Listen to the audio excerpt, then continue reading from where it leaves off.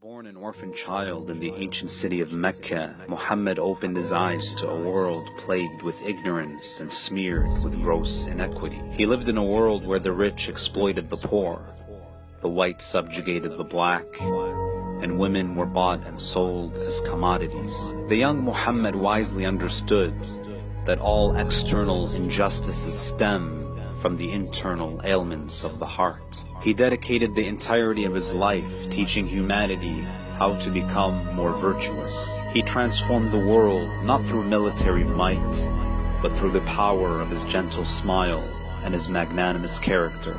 God Almighty has praised this 7th century sage as the epitome of mercy and gentleness. Allah says in the Holy Quran, وَمَا أَرْسَلْنَاكَ إِلَّا رَحْمَةً لِلْعَالَمِينَ.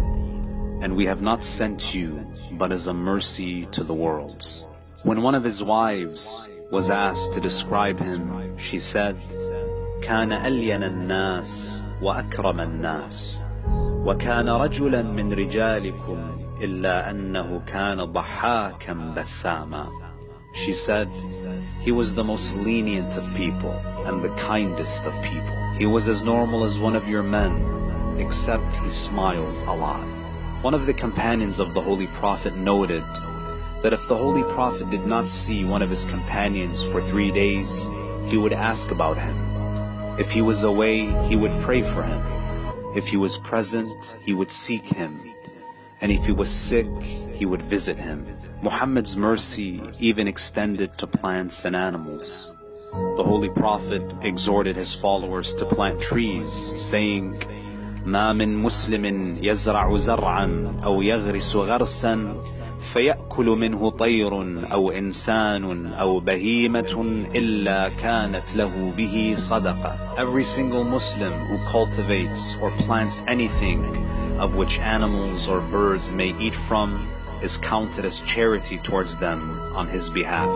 On one occasion, the Holy Prophet saw an animal being abused, and he came to its defense and said, لا تضرب الدواب على وجوهها فإنها تسبح بحمد الله.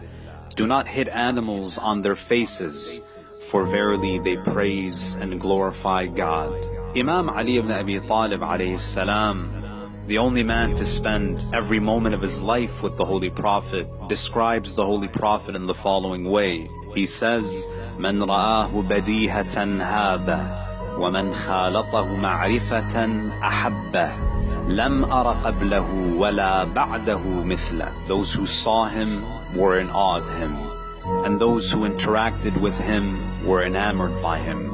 I have never seen anyone like him before him nor after him. وصلى الله على محمد وآله الطاهرين.